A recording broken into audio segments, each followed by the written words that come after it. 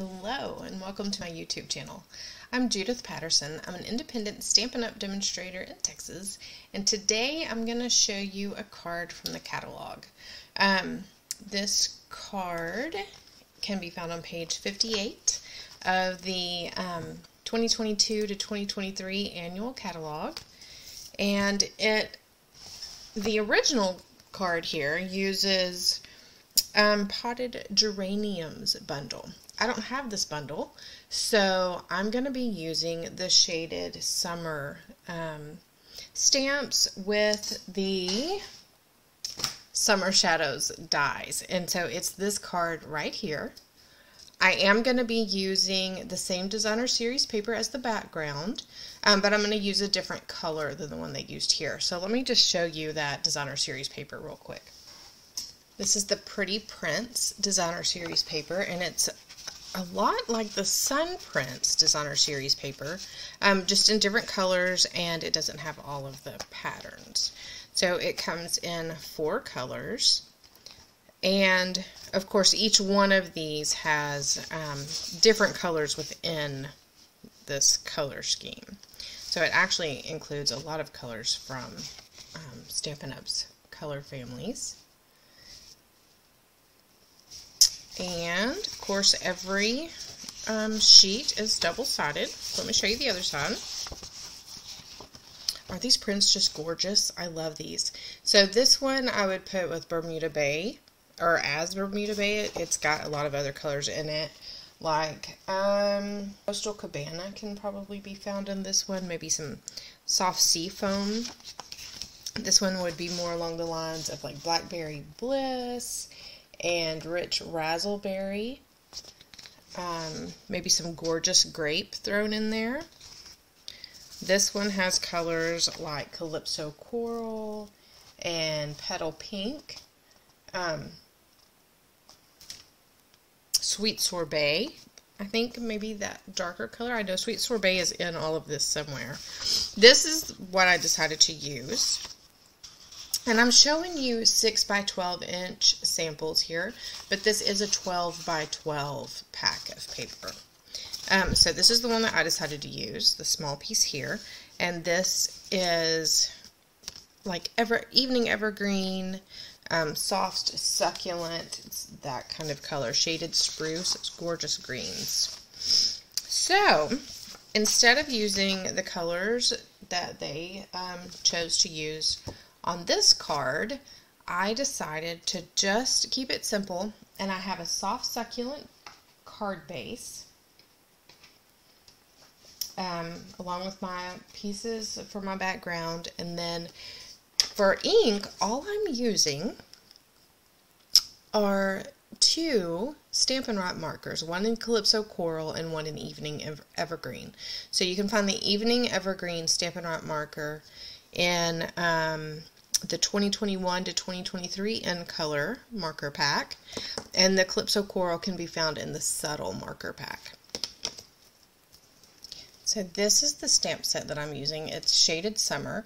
It is one of my favorite stamp sets because it has all of these fabulous sentiments in it, and I'm always a sucker for sentiments. But it's also really fun because I love to color straight on my stamps to get different colors, and these images are just perfect for that. And you can do the same thing with the sentiments to emphasize certain words. So let's get to stamping. I'm going to start with a piece of cardstock that is 2.5 inches by 3.25 inches, and that's what I'm going to be stamping my flowers on. So always start with the lighter color when you're coloring directly on a stamp, and always make sure you're using the markers. So in this case I'm using Calypso Coral first, and I'm just going to color all the flowers.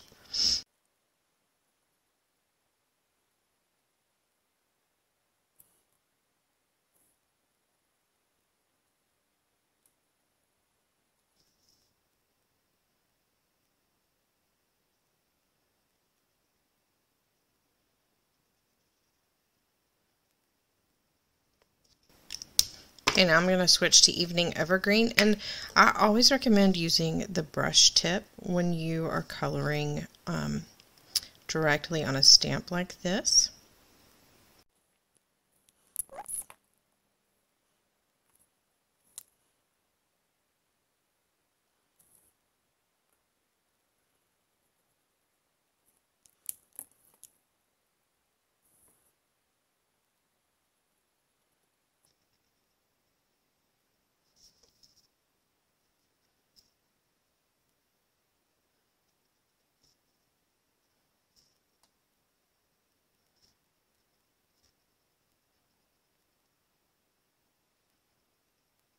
Okay, and then once you have everything colored, just huff on the stamp to re-moisten any ink that might have dried. So, I'm sure that sounded interesting on the on the microphone. Okay, so I'm just pressing down evenly, firmly. Let it set for just a minute to get as much ink soaked into the cardstock as I can. And then we have a beautiful image stamped. So now I'm going to grab my mini stamp cut and emboss machine.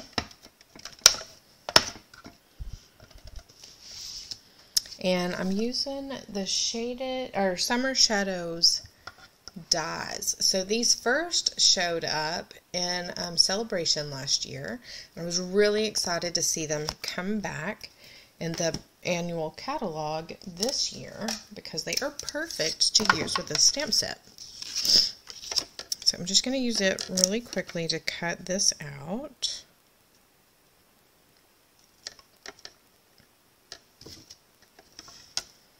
And this is a stamp set that the entire thing, whoops, I got a little off center there. All of the dies, not stamp set, all of the dies in this set will work with the mini stamp cut and emboss machine. So I always like to get, I mean, of course I get stamps or dies that work with just the big one. But it's always handy whenever you have dies that work with this little one, just because this little machine is so handy. It's very convenient to have sitting around or to travel with. Okay, so there's my flowers. And now I'm going to use the same technique on a piece of basic white cardstock, 4.5 inches by 2 inches. Of course, this isn't exact. It's just a scrap that I had sitting here. You just want pieces big enough that you can put, that you can cut out with the dies. Okay, so I'm starting again with the Calypso Coral, and I'm coloring above and beyond.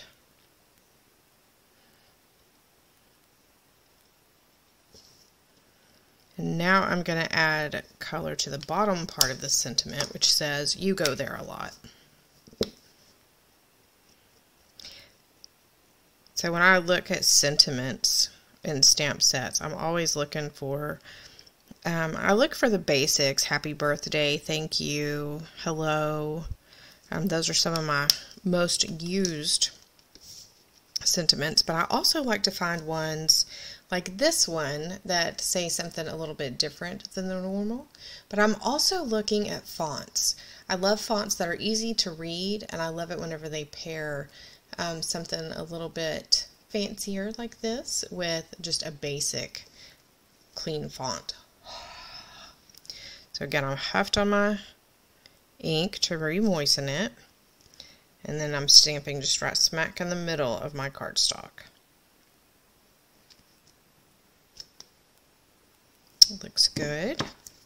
So now I have the Potted Succulents dies. This one is perfect for this sentiment, this larger one here. But I love all of these for sentiments. I use them quite often.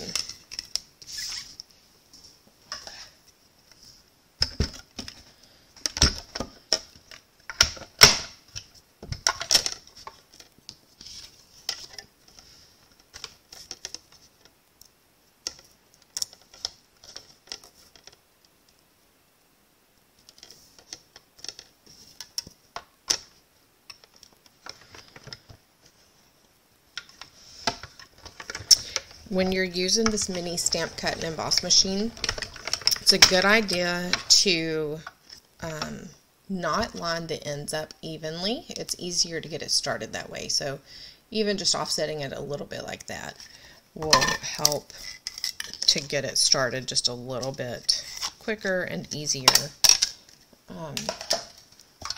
when you're pushing your plates through with a die in there. Okay, sorry about that. I keep moving my camera. Alright, so let's get all of these pieces together and go ahead and put this card together. So I've got a standard card base here in the US that's 8.5 inches by 5.5 inches, and then I scored it at 4.25 inches. Okay, so I have 2 pieces of that designer series paper. Both are 4.25 inches on one side. Then this one is 1/2 inch, and this is 3 3/4 inch. So I'm just going to start by gluing both of these down. And you can use liquid glue or tear and tape or stamp and seal. Ooh, I don't know why I have such a hard time remembering that, except I don't use it a lot. Alright, so I'm going about 1/2 inch from the edge. And then for this one, I'm going to add some glue to the back of it. And this is one reason why I love using the grid paper so much, is because I can line it up and make sure it's straight. So 1/2 inch from the side on that one as well. Okay. Now I'm going to go ahead and add the flowers again with a little bit of the liquid glue, and I am going to use just a skosh down here on the stem. Don't want too much, but a little bit is good.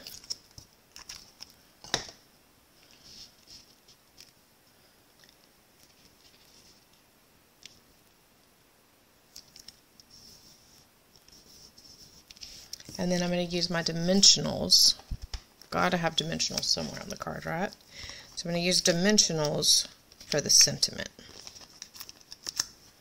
And then the card in the catalog did not have any kind of embellishment or anything on it, but I think that the brushed brass butterflies are gorgeous with this. Well, I just think they're gorgeous just all by themselves. But anytime I use flowers especially, I have a tendency to grab these butterflies. I don't know, well, I have, but it's not very often that I use up an entire package of embellishments, but I'm already on my second package of brushed brass butterflies because I use them all the time, and I use a lot of them. So I'm going to use 5 on this card. And no, I don't think that's too many, because you can't have too many butterflies, right?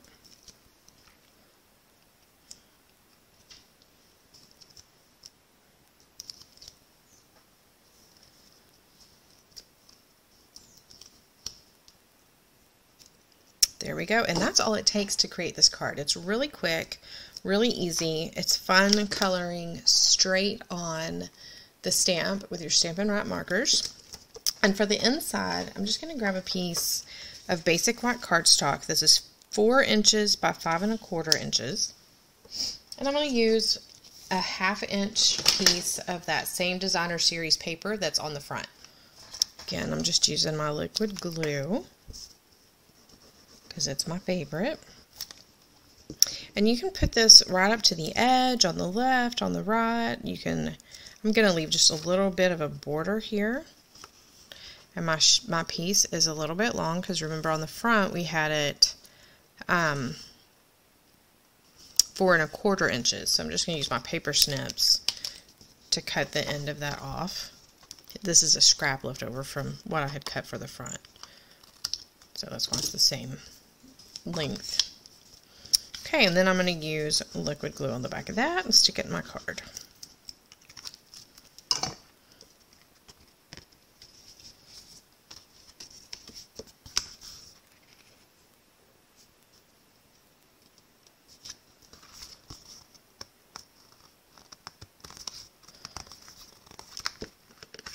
There we go. And then if you wanted to, and I want to, you can go ahead and grab another butterfly and put it anywhere inside this card. I'm just going to put it down here in the corner. Okay, so there's our finished card. And let's turn back to page 58 in the catalog. There we go. What do you think? I really like both of these, but since I don't have this, I think that this is pretty perfect. I will say I like just having a couple of colors on this card, and of course I think the butterflies are a nice touch. They have them here on the page, they just don't have them here on this card. They're on this one over here. Alright guys, so let me know what you think of this card. If you like this video, give me a thumbs up. I love getting those. And if you would like to see more, hit that subscribe button below. I will be doing another video towards the end of this week with the same stamp set. And the cards I'm posting on my blog and in my Facebook page this week are also using the same stamp set, the Shaded Summer. I'll be using it with different colors and with different techniques, and of course I'll be using the dies that go along with it some too. So if you want to see more ideas for this one, then that's a great place to go to. And if you want to use the same layout that we found in the catalog, I would love to see what you do with that. This is a great layout, very flexible, that you could do a lot of things with. So, I hope y'all are having a great day. Happy stamping!